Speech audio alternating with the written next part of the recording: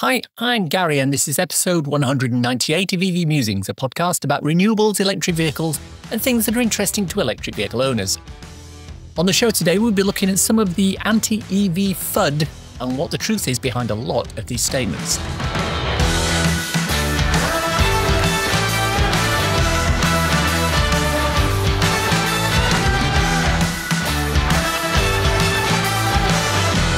This season of the podcast is sponsored by ZapMap, the free-to-download app that helps EV drivers search, plan, and pay for their charging.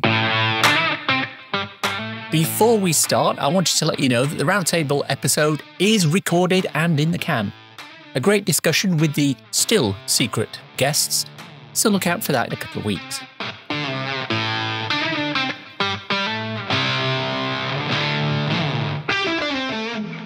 Now, our main topic of discussion today is FUD, fear, uncertainty and doubt. Episode 1 of this podcast was called Myths and Legends, and it addressed some of the prevailing thoughts around electric vehicles at that time, early 2019. We covered things like, your battery will die in 3 years and need replacing, and you can't drive or charge your car in the rain. In episode 68, we covered a lot of the more up-to-date pieces of fear, uncertainty and doubt that have arisen since then in an episode called Myths and Legends, the sequel. In the intervening years, there appears to have been quite a concerted effort from some segments of society, mainly pushed by fossil fuel lobbyists, to muddy the waters when it comes to electric vehicle adoption. The number of articles written which make claims about electric vehicles, charging, heat pumps, etc., seems to be climbing on a daily basis. So much so, in fact, that the Fully Charged Show and Fair Charge UK have joined forces to provide experts who can go into various media channels and debunk a lot of these claims, and we'll talk more about that later. But it is something of an uphill battle. A typical example of this is the recent fires on the container ship and at Luton Airport car park. Social media were all over these, claiming they were caused by EVs, when in both cases, this turned out to not be the case. You'll also see people posting videos of vehicles ablaze, which are quite clearly not electric, and saying, look what your electric car will do to you. There's even a video taken in Russia several years ago of a truck containing LPG canisters exploding, and the number of people who blindly accept the fact that this was an electric vehicle is staggering. On this very podcast, Dean Hedger from Vital EV told us of the time he parked his car and 2 guys walked past him with a curry saying, thanks for not parking your Tesla next to mine. Those EVs burst into flames, mate. So crap like this is making a difference to public perception. Now, I want to bring in Claire Cullen and Quentin Willson now to talk a little bit about how we can get that debunked information out. Quentin needs no introduction, although if you've been living under a rock for the last few years, you might not know that he heads Fair Charge UK, which is an EV campaign group aiming to make the EV transition more understood, accessible and affordable, and to push the government to drive the energy transition forward. And Claire, tell me what your role is for people who may not be familiar. Good morning, Gary. So yes, I am head of stop burning stuff, which is, as all my friends tell me, a very intriguing title. I head up an initiative which is to do with fact-checking misinformation on electric vehicles and clean energy. We will talk about that a lot over the coming few minutes, but I like to ask everyone who's new to the podcast what their EV origin story is. How did you get involved in all this?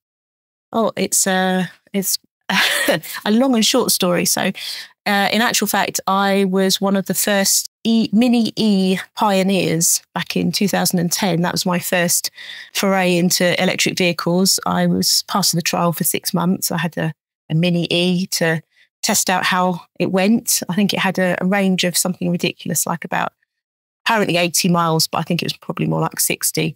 And my nearest charger was about 80 miles away. So yeah, it was interesting times. Since then, I have spent a little time working with Fully Charged, supporting them on the events marketing side of things. And when this opportunity came up, Dan Caesar got in touch and said, we think you'd be a great person to help us launch this campaign and work with the likes of Quentin, which I'm very much enjoying, to get the truth out there on electric vehicles and clean energy. And that brings me nicely onto my first question, which is we're here to talk about misinformation. So, Claire, give me some sort of indication of what we describe as misinformation. Is it just people getting their facts wrong?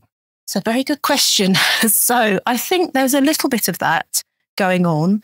I think that actually it's bigger than that. So we have seen misinformation around electric vehicles and so on for probably the last decade or so since they started. But this year in particular, it's really ramped up. It's reached a peak, and we are in no doubt that it's a more organised campaign against electric vehicles. There's a lot of negativity in the press. Some of that is misinformed journalists, but I think some of that is also a bit of clickbait journalism going on. And also there are some people with vested interests in slowing the transition to electrification. So we're definitely seeing a real peak in negative news stories of electric vehicles, myths flying about that just aren't true. And I think Quentin, Robert Llewellyn, Dan, Caesar sat together and said, look, we need to do something about this. We need a coordinated approach to start addressing some of this misinformation, because it is influencing consumers. It's building this fear, uncertainty, and doubt.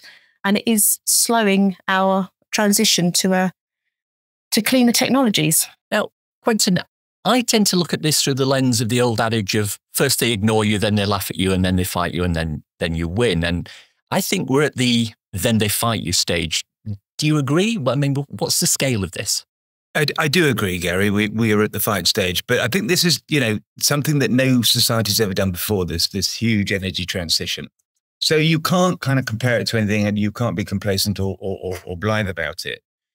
Claire's right in the sense that there are vested interests pushing really, really hard against this. And if you look at the stuff that happened at COP28 about, such a pushback from the UAE and Russia and everybody in OPEC about that wording, you can see that they really are worried. And if that manifests itself in such a public arena, just imagine what they're doing underneath the radar. So there's vested interests, trillions and trillions and trillions of dollars worth of vested interests that are pushing back. And the worry for me is that this misinformation, these myths, the inaccuracies are really, really now firmly embedded. I can reveal to your listeners, Gary, exclusively today, a piece of research that was embargoed and has been released today from Electrify Research. And they did samples of 1,000 people in the UK, Germany, France, and the USA, all potential car buyers, and asked them questions. And here's the first one. Mass adoption of EVs swaps one problem, pollution, carbon dioxide from oil and gas, with another, lithium and cobalt mining, dead batteries. Now, 60% in the UK agreed with that, 65% in Germany, 64% in France, 60% in the USA. Now, lots of surveys have been done saying that, the carbon, embedded carbon in an EV and the mining of the batteries, it goes after 10 to 12,000 miles, and that's really, really well documented. But the idea that it's as polluting as mining and refining and drilling for fossil fuels is nuts. Batteries from EVs make a serious fire hazard.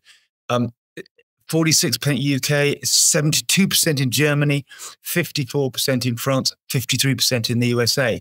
So that fire story's gone, if you'll pardon the pun, blazing on. And we know, in the UK alone, 100,000 vehicle fires every year, 243 EV fires last year. So, it's a 0.024% incidence of having a fire in an EV compared to combustion cars. I mean, so this sort of thing is really, really embedded. I mean, the tire wear story, which has come out of nowhere and hasn't been audited or peer reviewed or anything, but this idea that EVs, because they're heavier, have greater tire wear, and this plume of particulates is coming from them as they drive along, microplastics in the environment. 37% of people in the UK agreed that they were a danger to the environment, 37% in Germany, 34% in France, 35% in the USA. So these myths, which just start, as Claire said, as a kind of piece of misinformation picked up by a journalist and then and then, amplified and amplified, have gone on to be firmly embedded in the social consciousnesses of all these countries. And that's what's so worrying, because it is, as Claire said, going to destabilize the transition. It is, as we know, slowing sales. I've been sort of following on from that. You and I went and were at a conference last week, and you stood up and you told everybody there, I made a note of this, misinfo will derail the EV transition if we let it. Now, at the time, I thought maybe you were over-egging the pudding a little bit for the audience, but I learned only this morning that an Osprey Charger Hub planning application in Grantham was refused last Friday. Various reasons were given, but one of them was a councillor who stood up in the meeting and said, those EVs will catch fire like they did at Luton Airport. And that's just a case in point to back up what you were saying, isn't it? Oh, absolutely. I mean, I was in a taxi in London yesterday, and the taxi driver, we talked about EVs, and he said, of course, the Luton fire was caused by an EV. I said, no, it wasn't. It was a diesel Range Rover. He said, I know, I've read that. It's a cover-up. And you just think, whoa, where does this come from? We've seen a picture of the Range Rover Sport diesel burning in the car park, surrounded by fire extinguishers. It's clearly the first car, because it's not parked in a bay. It's just been abandoned in one of the access points. And it's really clear. How many times do you have to say this? But it's kind of, we've got an ideological hatred of EVs by certain segments that are really kind of amplifying this again and again and again. And when, people like councillors and MPs and politicians read this stuff and it influences their behaviour and their votes, it's really, really worrying. Now, I want to come back in a few moments and talk about some of the things that you said relating to those influences behind the scenes from Tufton Street who are influencing some of the media. But before I do that, let me just bring Claire back in. Claire, talk to me about some of the efforts that are being put in place to combat misinformation at Stop Burning Stuff. Like, who's on the team, for example?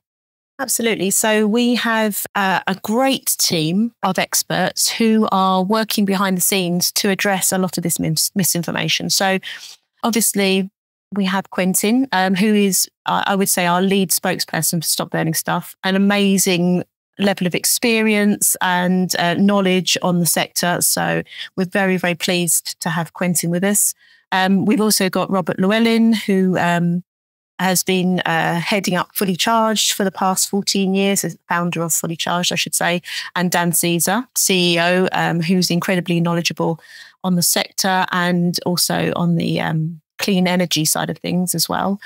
We are working with Dr. Ewan McTurk, who's an electrical chemical engineer and is our battery expert.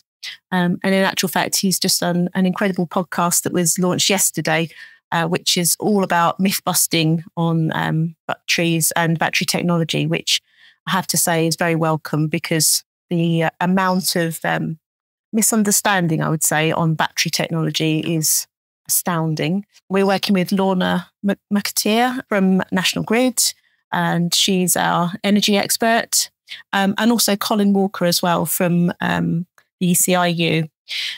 So we've got a number of experts there. We've also got a number of experts who are behind the scenes as well, that we can call them, who are subject matter experts, who are helping us with the data, putting together the facts and helping us share those. Do you have specific examples of places where the team has been mobilised to provide some updated information? Yes. So one person I should really mention, and I apologise for not mentioning him, is Ben Kilby, who is our PR and communications expert. And he has been doing an incredible job working with publications to ensure that they have the right information. And in actual fact, very recently, he's been working with The Guardian. So The Guardian have just launched about 3 weeks ago a short series of EV Mythbusters with Jasper Jolly.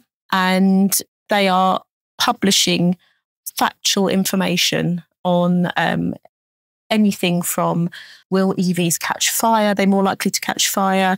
Of course, they're not. To information around material mining for batteries and so on. So I think Ben has been doing an incredible job with the media to try and address some of the things that are going out and actually put out the facts. I mean, I think I've been reading those articles in the Guardian. They're fantastic. And Quentin, you and I have talked about this before, because a lot of what Stop Burning Stuff are doing, excellent though it is is very reactive. An article gets published with some bad, inaccurate, or just plain wrong information. And if it gets some widespread coverage, such as the Luton Airport car park fire, Stop Burning Stuff shifts into high gear and puts out the truth about it. The way I see the Colin Walker, Jasper Jolly, Guardian thing is you're starting to become a little bit more proactive in that aspect. Are there anything else, or is there anything else happening along those lines, bringing out more proactive work? Yeah, I mean, we firmly believe, and Ben is a great protagonist in this, to actually build relations with journalists. We have a situation, bizarre though it is, Gary, that these journalists write these stories because the editor tells them they're good for clickbait in an era where advertising for newspapers is severely down, and they want to keep readers on the page. So they write these stories without knowing about electric cars or having driven them or owned them. And inevitably, they look a bit foolish when we come around and say, actually, that's wrong. And we did this with The Guardian, and they were really good and really noble and said, okay, we'll publish a fact-checking piece just to show you that, we are listening. And that has then gone on to the series of articles by Jasper that Claire was talking about. So we're having, regular conversations with the Mail and the Express and having lunch with journalists and saying, look, we're here to help. We don't want you to make yourself look foolish. Just ring us up and ask, is this true? And we'll tell you yes or no, completely independently. And that's a kind of, a much gentler process of preempting things to make sure eventually that, you are called upon to accurately verify stuff which people find on the internet or on social media, which is largely wrong. And I'm really interested in this story you mentioned, Gary, about the councillor. And if, offline, we can have a conversation about that so I can get in touch with the council concerned and say, look, here, this is an issue. You just have to keep, it's like whack-a-mole, really. You just have to keep fighting this stuff because we're at this stage where it's so important that we clean our urban air, that we have energy security, that we have cheaper energy for all via renewables. And we've got this really small coven of people who are trying to destabilize it. And you saw in the Z mandate vote in the House of Commons the other day, 397 MPs voted for it and 39 MPs voted against it. And that just shows you actually how small these minorities are. They're vocal, they're extremely noisy, they're extremely aggressive. But actually, when you get down to the numbers, they're tiny. And I get really, depressed sometimes when I turn the phone on in the morning and there is just another anti-EV story. One newspaper ran 196 continuous days of anti-EV stories, and you just look at it and you say, why?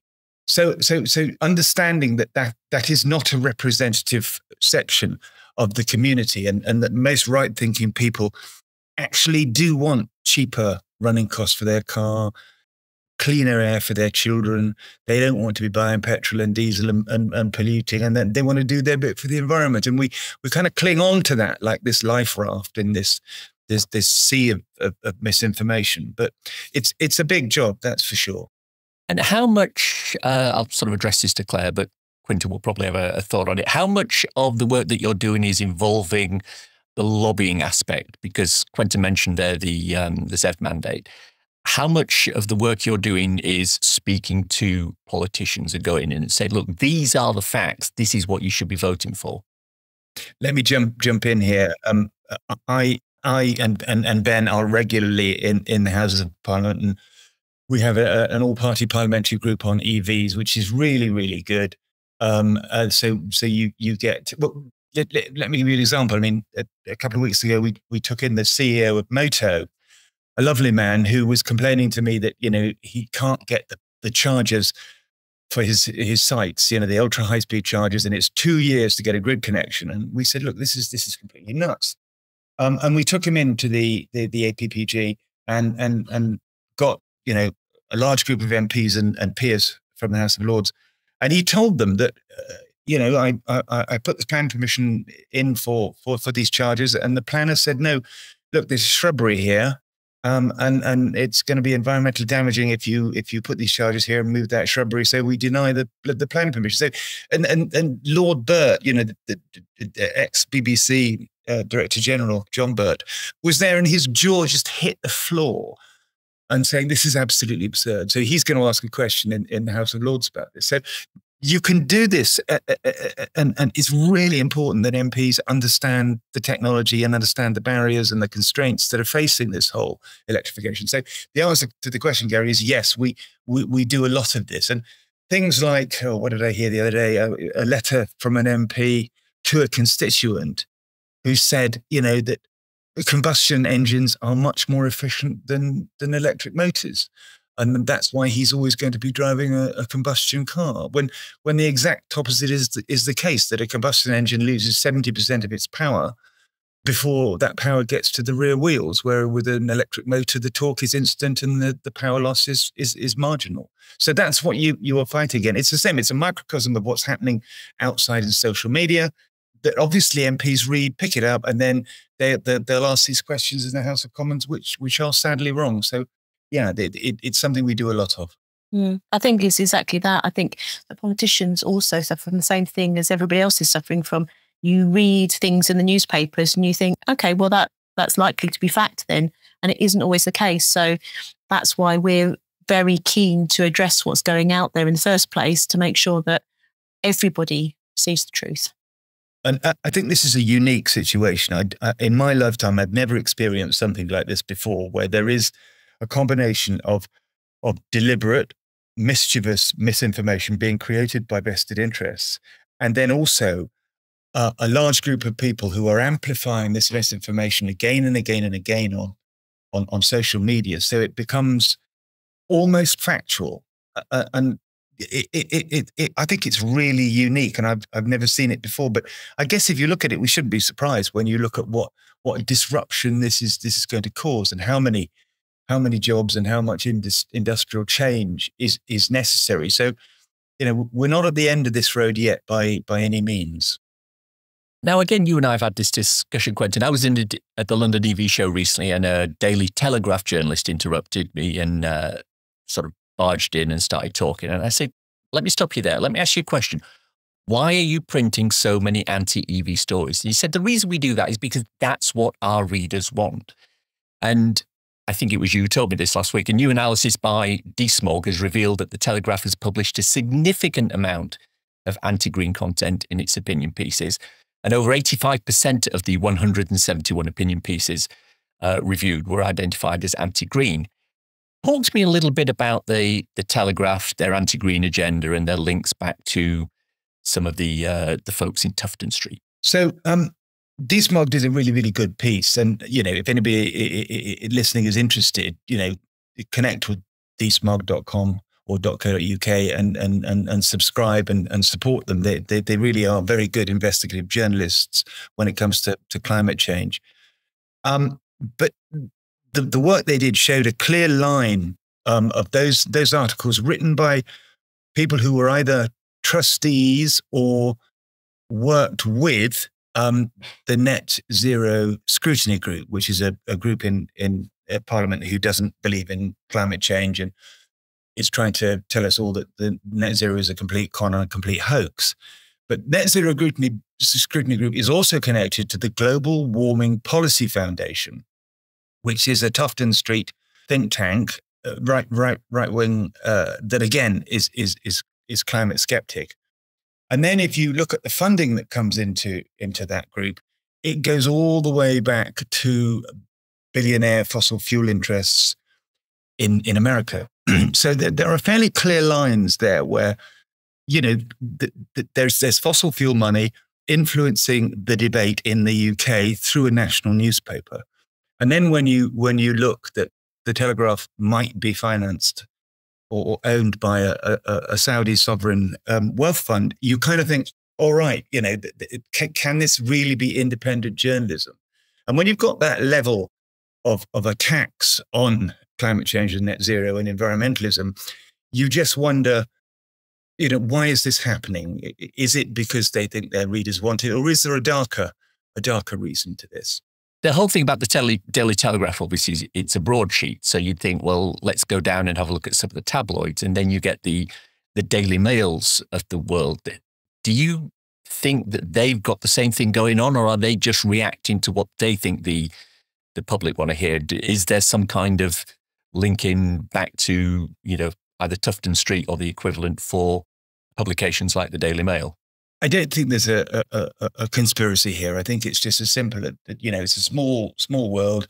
Everybody reads each other's newspapers and they see these stories and they think, okay, we'll run it too. And then it gets amplified and amplified. One story appears in the Telegraph, which is then amplified by the Mail, which is amplified by the Express, et cetera, et cetera. So you've got this self-fulfilling circle of misinformation, and that's how it works. And I mean, to say this is what our readers want, how do you know this? They're writing in to say, give us more anti-EV stories. The readers click on them, and that gets them, the clickbait numbers.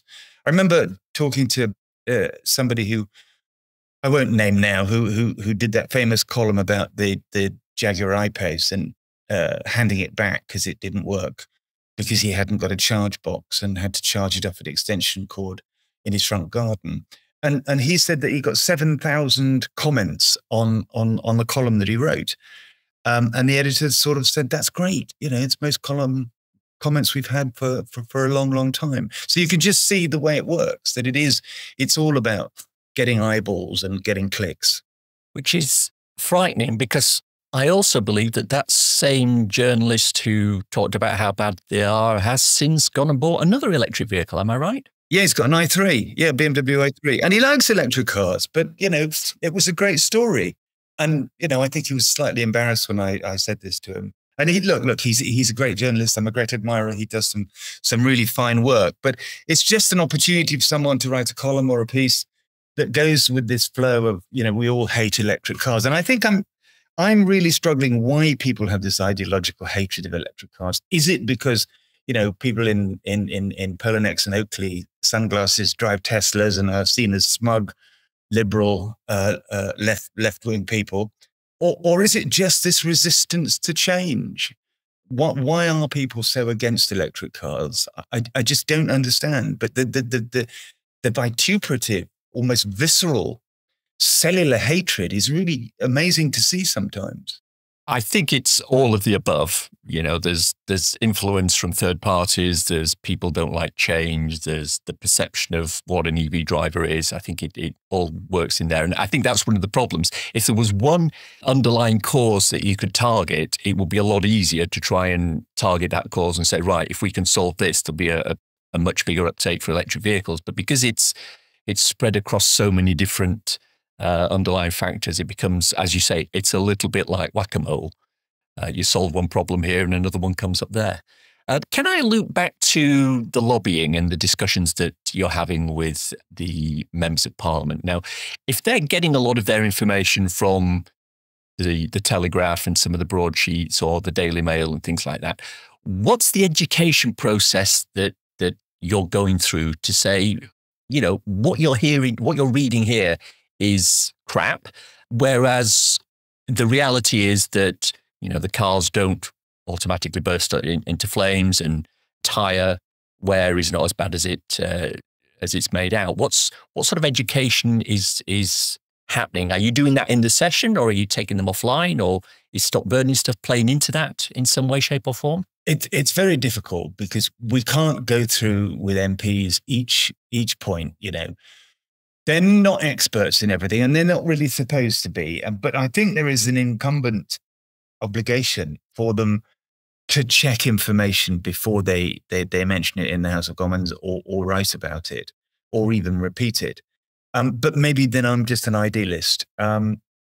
Nobody's taught me this stuff. I've had to find it all out myself and find out about how batteries work and go on courses and read it up and keep aware of stuff. That I think anybody can do, especially if they're in a position of influence and have to vote on policy and legislation. But again, maybe that's a really naive view. But I mean, we're thinking now of having Well, there's two things we're doing. We're doing the little book of EV myths, which will be a downloadable or a hard copy that we can give to press and politicians and public to talk about, it clearly show that these things are wrong. But I'm also looking at, a drop-in thing at the House of Parliament or the Portcullis House where MPs can come and just listen to us, and maybe Robert and I could do it. And say, look, everything you ever wanted to know about EVs and electrification and renewables and heat pumps, ask, because we can give you the unvarnished truth. But you've got so many MPs. How do you educate them all? How do you keep them informed? They really should be a government kind of, portal where this sort of stuff is easily acceptable. And wasn't there in the latest Department for Transport motorist charter that they were going to deal with misinformation, but we haven't really heard or seen anything concrete from them. So it's a huge job. It's like, drawing up laws against the sea, because you'll always find somebody who's somewhere. I mean, there was another guy, an MP who was on Sky being interviewed and said, well, my constituents don't want to buy a car that needs a new battery every 3-4 years. I mean, it's plainly not true. We're not seeing battery degradation or battery failures at anything like the levels that people predicted back in the early 2010. Some Teslas have got Tesla taxis are on their same battery packs at 400,000 miles. And it's quite routine for an EV battery to last for 250, 300,000 miles without significant degradation.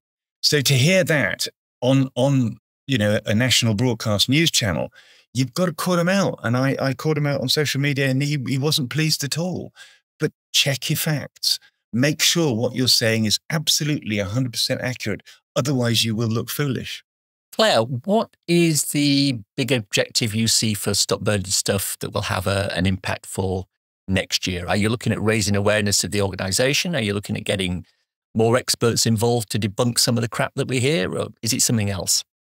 Yes. So there's several things going on. Yes, we want to raise more awareness. So we've got some events planned. We're hoping to hold an event at Holyrood in January or February next year. We are looking at across the pond as well, perhaps with the events that are happening with Donald Trump and co, that we may look to do something over in Washington as well. We are putting together a myth-busting website. So we'll have resources on there, a directory of experts, so that people like the media can come and find the information they need, in addition to what Quentin was talking about with the Little Book of EV Myths. I think we really just want to get the word out there. So we're also looking at doing some industry roundtable events as well to get other organisations in the sector involved and amplify our voice. We are, I think, most people who work with Stop Burning Stuff know we're David against Goliath. We are really small fry compared to the huge organisations we're up against with their big teams and deep pockets. So I think it's really important to make the most of our networks, amplify our message, and get the truth out there. Contentious question here. It's not meant to be that way, but I'll ask it anyway. Do you feel you're making a difference, or is it just a Sisyphean effort where, you're pushing that rock up the hill, but it's not really making any progress? I think we are making a difference, but I think we could make a bigger difference. I think with more support, we could do more. So we are, we're picking off the worst offenders, I would say, at the moment. And we're putting a lot of work into making sure that those that have influence have the right information. So I think we are making a difference. But as I say, with greater support and a wider network, we could do a huge amount more. Claire's right. I mean, we are making a difference. And when you see where papers like The Guardian, who have really, really been extremely noble about this and turned themselves around and said, okay, look, there's obviously a need for this information. Let's run a myth-busting series. And then, the Express has shown interest in talking to us about getting it right. And we're having lunch with somebody from the Mail who I tore their ear off at an event about EVs, and he said, "Well, look, let's talk about it." So I feel that the amount of really unbelievably stupid anti-EV stories like the one about we're going to lose all our front gardens in Britain because of EV charging. That sort of thing is not so prevalent now. So I think and I think the media know that we're watching them, that we're looking over this and just saying, hold on, that's wrong. And saying it quite loudly now, which is great. My one challenge, I think, is how do you engage people like ITV and the BBC, who seem to be singularly disinterested in talking about, one of the most important energy transitions in the history of the world. And we can't get people like, Good Morning Britain or BBC Breakfast engaged with us at all. And I just wonder why that is and why they're not interested. And when they do pieces, they're largely skeptical. So that's something, we need to work on, because clearly our messaging isn't right. But yeah, we have been making a lot of difference. And I appear on GB News quite a lot, which is great because it's a right-wing electric car hating audience. And for me to provide that counterpoint, I think is really important. Oh, absolutely. Absolutely. So what can we, the generic we in the public, and the specific we, the people who are listening to this podcast, what can we do to help stop burning stuff? We most definitely need support. So the bigger we grow our community of supporters, the bigger our voice. The simple thing is to follow our social media channels and to share some of the things that we're talking about. But from a financial point of view, if people want to financially support Stop Burning Stuff, which is hugely needed at the moment to be able to grow this initiative, is to visit our Patreon website, which is patreon.com/stopburningstuff. You can find out all about the work we're doing and find out about how you can support us further. Fantastic. I will put links to all that in the show notes. I have one final question for Quentin that's not related to Stop Burning Stuff. So before I ask that, is there any final comment, statement, or whatever that you'd like to make with regards to Stop Burning Stuff? Well, let me just jump in here, Gary, and say, look, Claire's right.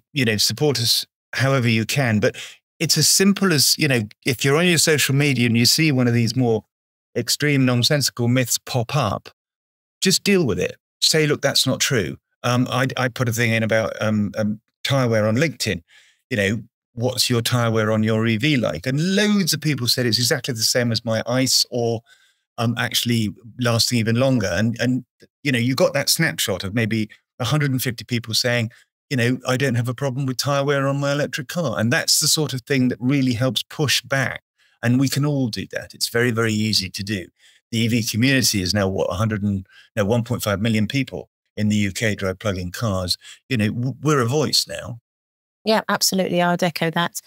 I think, we need as many advocates as we can to share the truth and to get the facts out there. So sharing your experience as an EV driver is equally as important as supporting Stop Burning Stuff. Finally, Quentin, I couldn't get you on the show without asking you to put your Fair Charge UK hat on and talk to us about the campaign to drop VAT on public charging down to 5% from the current 20% level. What's the status on that at the moment? Okay, well, we've got a letter coming to number 11, which we're getting signatures on now, and it's really looking good. People like Auto Trader, Greenpeace, Autocar Magazine, Jaguar Land Rover, Stellantis, Polestar, E.ON, the electricity provider, loads of blue chip people, AA, RAC, and we're getting this body of really quite informed blue chip companies who are saying, look, we have to do this. We have to stop it. It's a blockage. Do you think there'll be movement before a change in government, or do we have to wait for a change in government for anything to happen?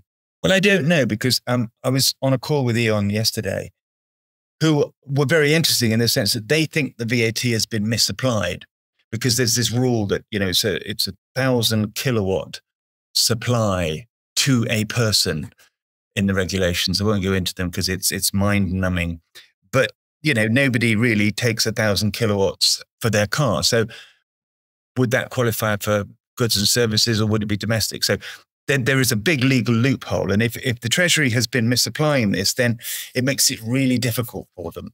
So we're going to be sort of talking to them and pointing this out and saying, we think it has been misapplied and you should take it off. And look, it's an easy win for the government.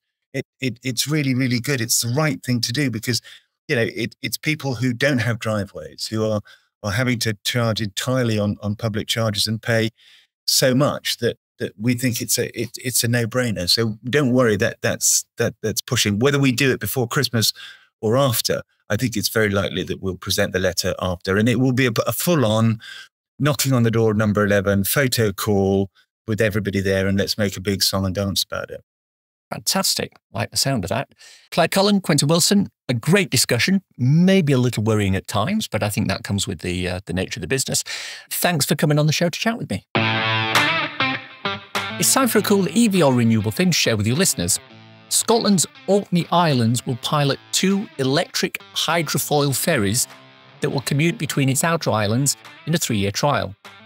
The EF12 Escape Water Taxi will carry up to 12 passengers between Kirkwall, Orkney's main town on the mainland, and the inner North Isles of Shapinsay, Rousay, Egglesay and Wyre.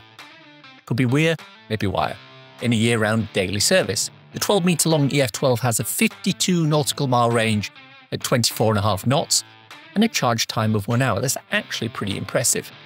The trial's expected to start in March 2024 and charging infrastructure is expected to be installed winter 2023.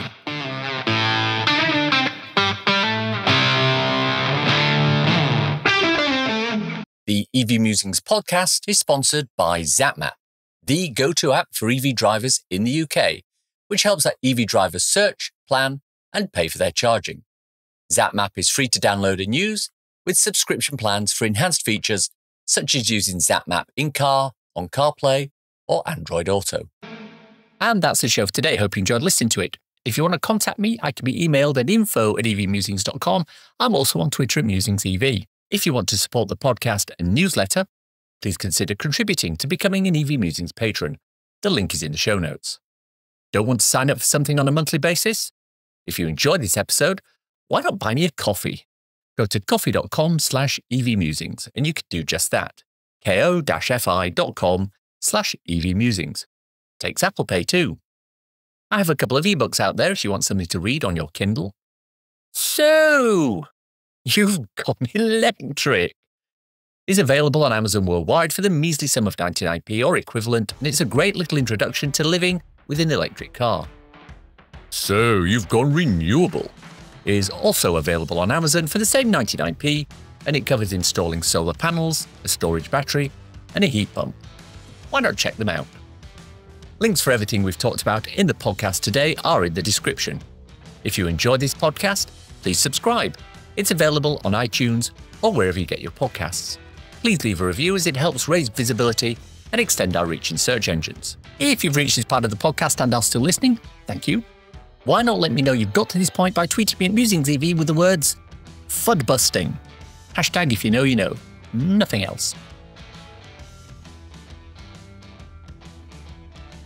Thanks as always to my co-founder Simon. You know, a few years back he was trying to get a barbecue started one bank holiday in the rain. Being the resourceful lad that he is, he realised a bit of lighter fluid in a match would be the best solution. The local fire brigade didn't look at it the same way though. I love to remind him about it. So that fire story's gone, if you'll pardon the pun, blazing on. Thanks for listening. Bye.